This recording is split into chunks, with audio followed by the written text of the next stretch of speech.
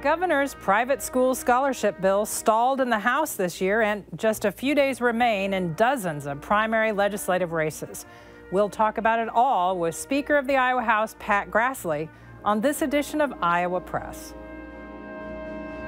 Funding for Iowa Press was provided by Friends, the Iowa PBS Foundation, the Associated General Contractors of Iowa, the public's partner in building Iowa's highway, bridge, and municipal utility infrastructure. Fuel Iowa is a voice and a resource for Iowa's fuel industry. Our members offer a diverse range of products, including fuel, grocery, and convenience items. They help keep Iowans on the move in rural and urban communities. Together, we fuel Iowa. Small businesses are the backbone of Iowa's communities, and they are backed by Iowa banks. With advice, loans, and financial services, banks across Iowa are committed to showing small businesses the way to a stronger tomorrow. Learn more at iowabankers.com.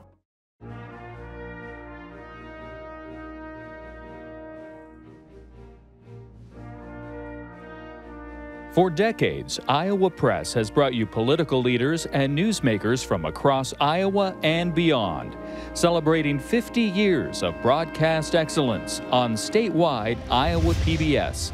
This is the Friday, June 3rd edition of Iowa Press. Here is Kay Henderson. Last week on Wednesday morning at 12:16, the Iowa House of Representatives adjourned for the year. The session lasted 136 days. Our guest for this edition of Iowa Press was sitting in the chair in the Iowa House ruling over debate. Our guest is House Speaker Pat Grassley, a Republican from New Hartford. Welcome back to the program. Glad to be here. Thanks, Kay. We are taping this program on Thursday to accommodate Iowa PBS production schedule, so thanks for accommodating. Glad to be here. Joining in the discussion are Katarina Sostaric of Iowa Public Radio and Erin Murphy of the Gazette in Cedar Rapids. So, Speaker Grassley, in a couple of days, on Tuesday the 7th, Iowans will be casting ballots in our primary elections here. Members of your House Republican caucus are involved. You have some competitive Republican primaries. Governor Reynolds has gotten involved in some of those races by endorsing some of those candidates, including challengers to some of the incumbent members. How involved have you been in those, or as Speaker, do you pull back from those competitive primaries? And thanks, we're glad to be here with you guys. But from the standpoint of those primaries, and I always tell everybody, keep in mind it's a redistricting year, so that's the likelihood of having primaries is much higher during this situation we find ourselves in, especially as late as we were putting the maps out.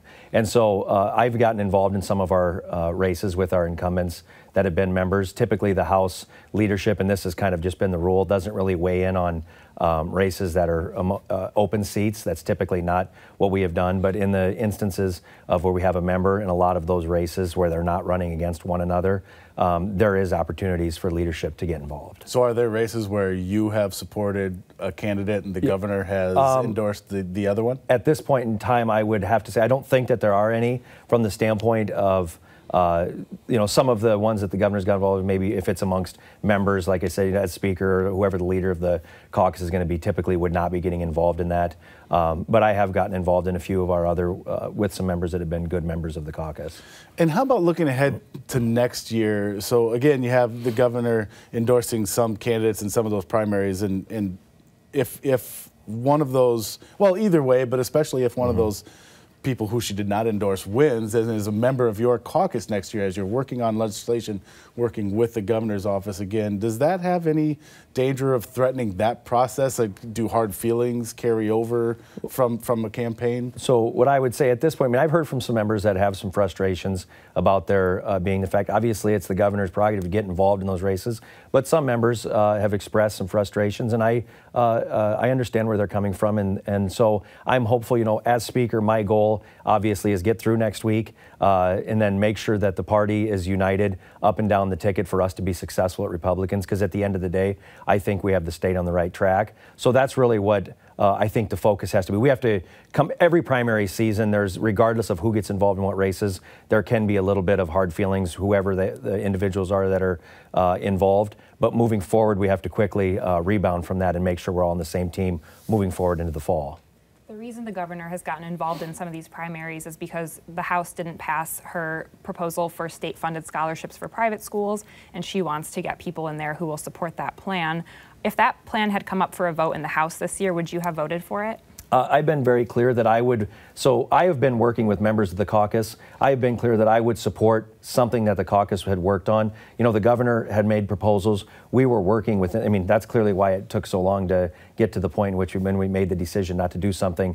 I was working with members of the caucus to try to find a path forward, to try to address some of the concerns. So I would have personally supported something that the members were able to come up with, but obviously we were unable to do that at this point in time. But I think what you're going to see moving forward is going to be a very broad conversation about education reform. And I don't want to, maybe I'll be asked about this and maybe I won't, but you know, we passed a bill on transparency, for example, out of the House. And we felt very strongly about that being part of the conversation. So I think what you're going to see is a much broader conversation when it comes to education, things like transparency and other pieces being part of it between now and moving forward in the next session. Still during the session, the governor said that she was open to scaling back her plan for state-funded scholarships for private schools.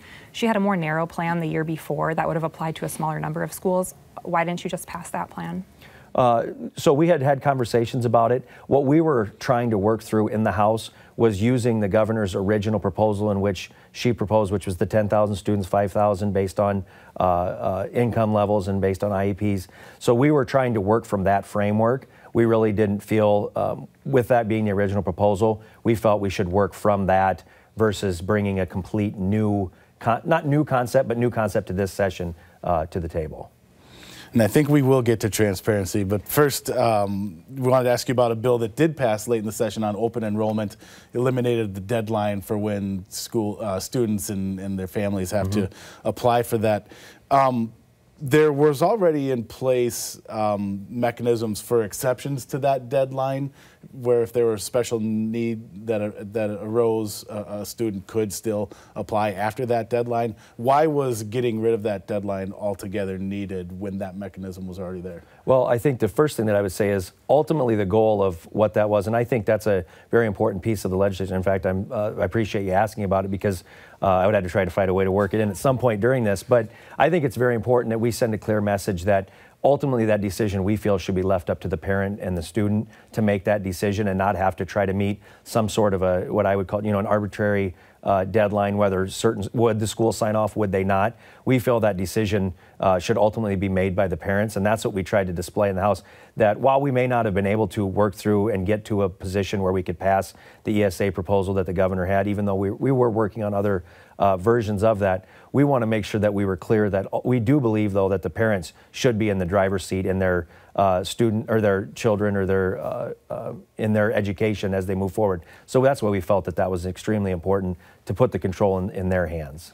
And to the, I know this concern has been raised due to the point that districts have raised about that deadline was in place so we can be able to plan for how many students we're going to have next year. Well, I would say ultimately, I don't, if there was, you know, the argument being, you know, there's these other deadlines, people move, I don't think this is going to be a situation where there's just mass exodus from certain school districts.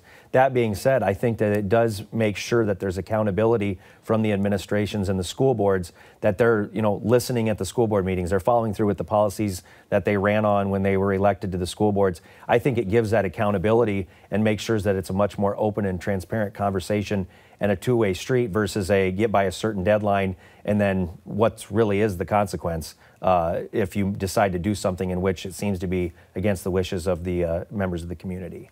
Republican lawmakers spent a good deal of the beginning of the session talking about wanting more transparency in education. There were some concerns from some parents about certain library books in schools being inappropriate for students. But in the end, you didn't pass anything related to that. Why not? Well, I would say, so again, the House did pass something that we felt was a very responsible bill that wouldn't have been overly burdensome, but also would have put the parents in the driver's seat when it came to making sure that they had access to the same information that the students in the school district would have access to. I think what ultimately happened is, gets back to what I said earlier, I think this is ultimately a global conversation that has to happen on education. You know, Board of Educational Examiners, the transparency pieces, further options for school choice. I think ultimately what you're going to see is that's going to have to be part of that conversation to find the support. Since you mentioned the Board of Educational Examiners, the House had passed a bill that was aiming to sort of crack down on keeping people accountable when there were teachers who abused students or did inappropriate things. Why didn't that end up getting passed by the Senate in the end? Again, I think that was part of the overall conversation, and that's why I'm being very clear after session that those are priorities of the House, the way that some other pieces in the education policy debate are priorities of others, and that's why I plan on being very clear that I think that they should it should be a global conversation amongst all of it, because the House does have some pieces that we feel are important as part of it. Why is that? Why couldn't you have said, okay, let's table the private school tuition piece and address these? Because this was a big issue coming into the session. You heard a lot of Republican legislators in both chambers talking about the need for more transparency. Why couldn't you have done those elements and just left the rest for next year? Well, ultimately, we did in the House. We did those pieces. And so it takes, obviously to get something to the governor's desk, we have to have an agreement between all parties, or both chambers, and then try to get something to the governor's desk. And we were just unable to achieve it at this point. There was agreement at the conclusion of the legislative session that there would be a new policy regarding deer hunting, a new season established in January with the goal of reducing the deer population in certain areas and the ability of hunters to use AR-15s. Is this a good time to do that?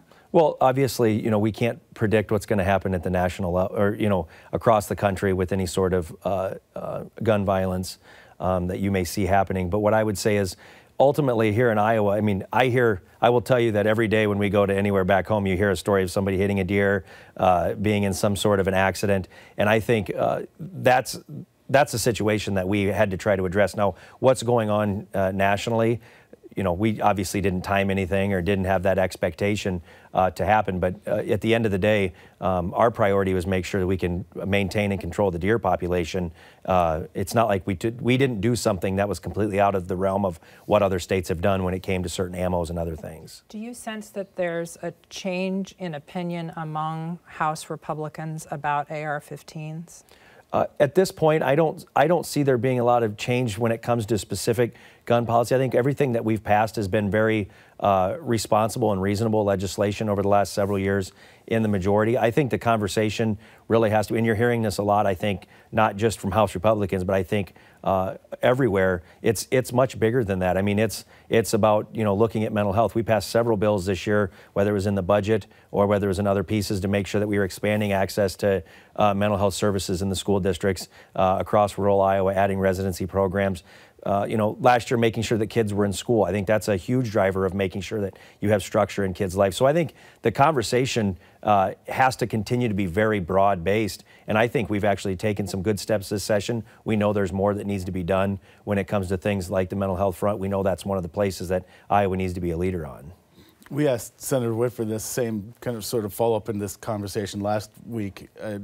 Why is it that our country still struggles with this kind of gun violence when other countries also have mental health problems? Also, other countries also had schools closed during the pandemic, all these other issues. But these mass shootings, especially at schools, seems to be a uniquely American problem. Why is that?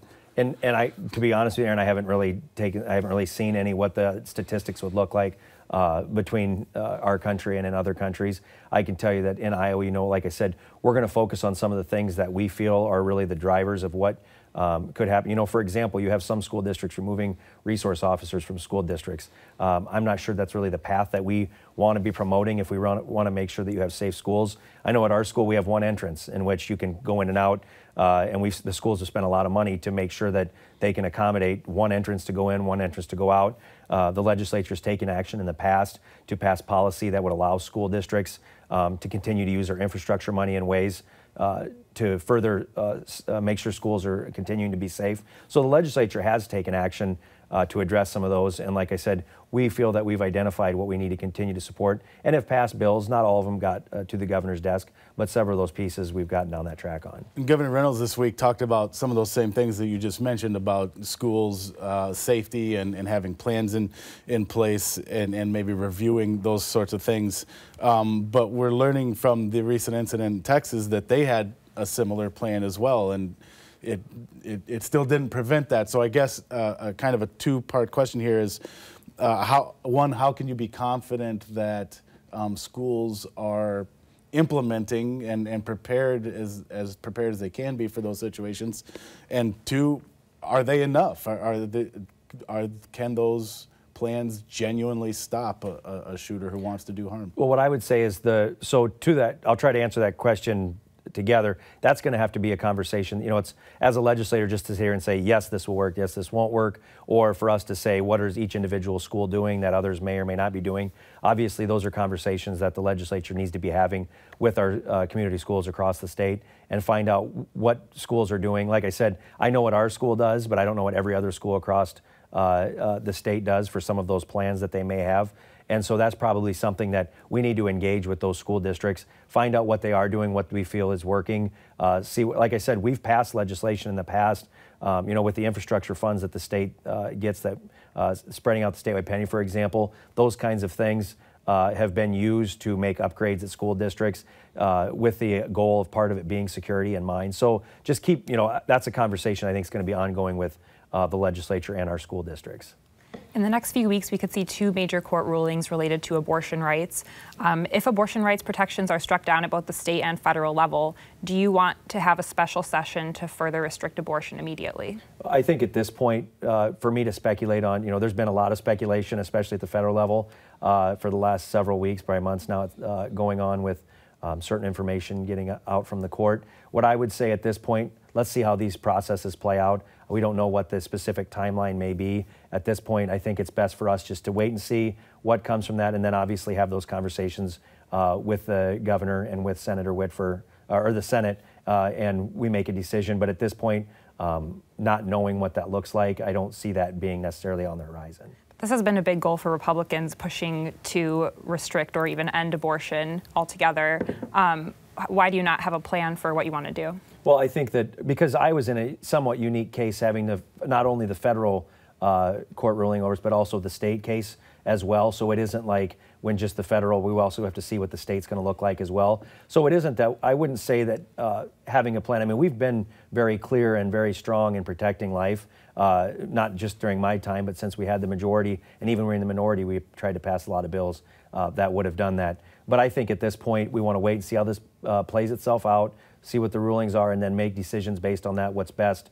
You know, obviously, there's going to be an election coming up, and then we'll make that decision before next session if those decisions have been made in the courts. The Senate passed a bill that would fund crisis pregnancy centers, some call them that, they're anti-abortion pregnancy centers, and would also expand Medicaid health insurance coverage for women for up to a year after they give birth. The House ended up passing just the funding for the pregnancy centers. Why not give, if you want, you know, more people to go through with pregnancies, why not give people more health care support after they give birth? Oh, sorry for cutting you off, Katarina. And I think that will be part of the conversation. We've already started having those conversations. Again, not knowing, somewhat being speculative here, not knowing what the rulings all will look like from at the state or the federal level, but we've already had some of those conversations and hypotheticals. If things play out, what are some of those things that we need to be supportive? That's why we started down the path this year in anticipation, if they are to be struck down, that we've already started to lay that groundwork. That's why we passed part of what you referenced in that budget, but we know that that's going to have to be part of the discussion moving forward if the courts strike those down. The bottle bill has been changed. The governor hasn't actually signed the bill yet. I guess you assume she will. How will you respond to Iowans who complain to you that they can't take their bottles and cans back to the grocery store? So, and this is, I'm glad you asked me. If I would have got out of here without a bottle bill question, I was going to be very concerned. But so what I've kind of to as quickly as possible, we have a law that's decades old that has really not been modernized. A lot of the retailers that were selling the products were not already following the law and not taking them back. So what we tried to do in this is make sure that there's enforcement of what we have on the books. I think we would all say a lot of our gas stations and other places serving hot food, that has changed in the decades from when this bill was created. I don't think we really want people dragging cans in right next to the hot case right in front where you're going to get a slice of pizza. So we've tried to modernize the law that there will be access across the state to redemption, but it's just going to be in a little bit different way than it historically has been. And part of it, what I remind everybody why we did this is to modernize the law, but also make sure that we can give it the best chance to succeed, because we recognize it's important to Iowans.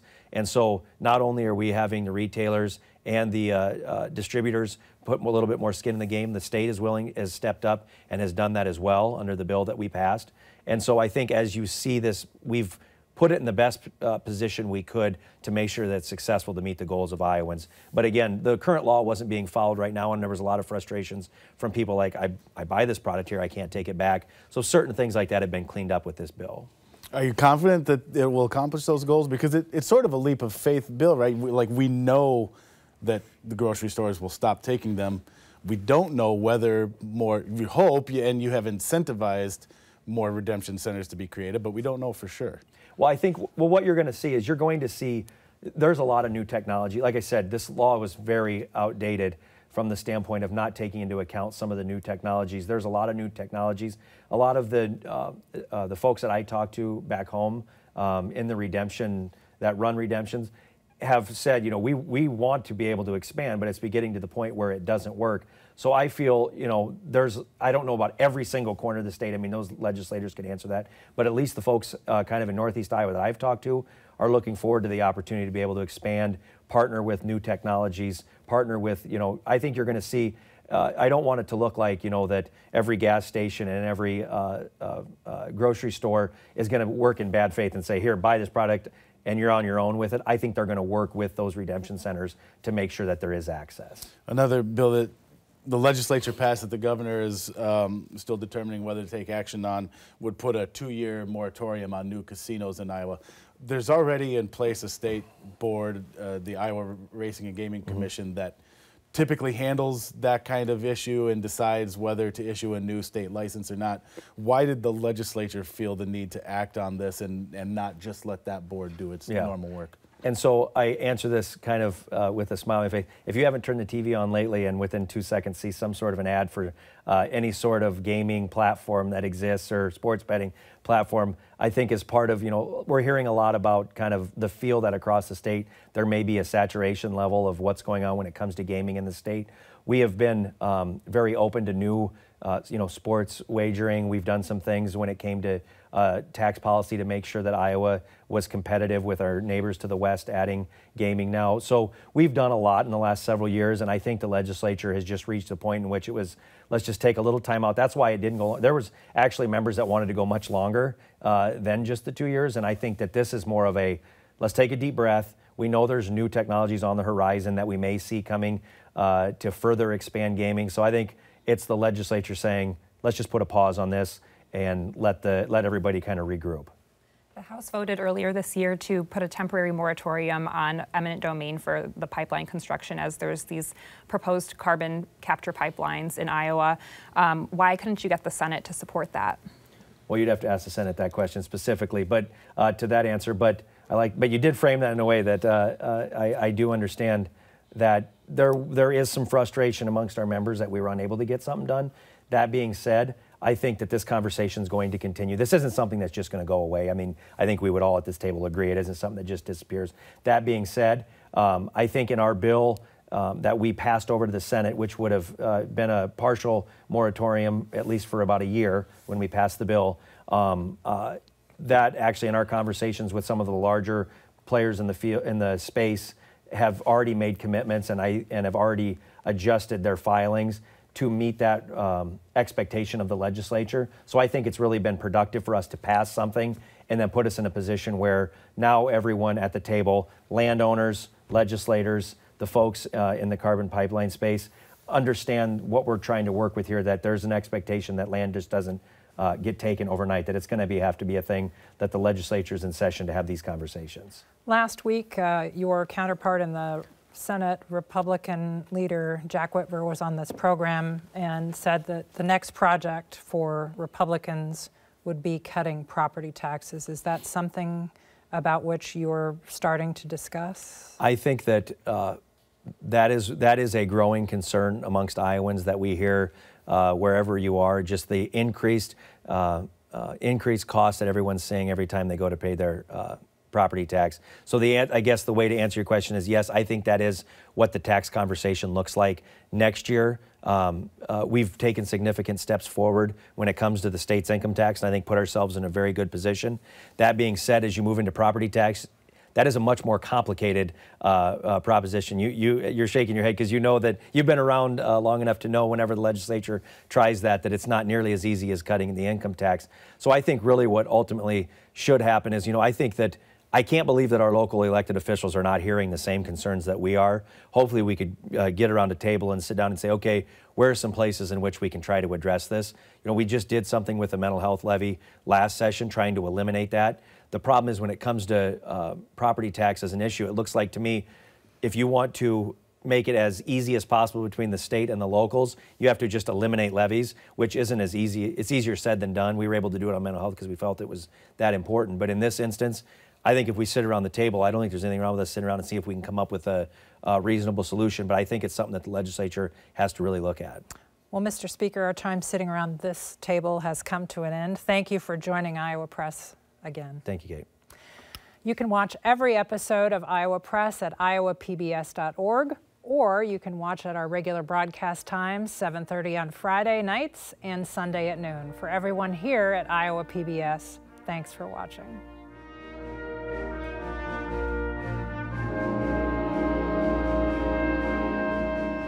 Funding for Iowa Press was provided by Friends, the Iowa PBS Foundation, the Associated General Contractors of Iowa, the public's partner in building Iowa's highway, bridge, and municipal utility infrastructure.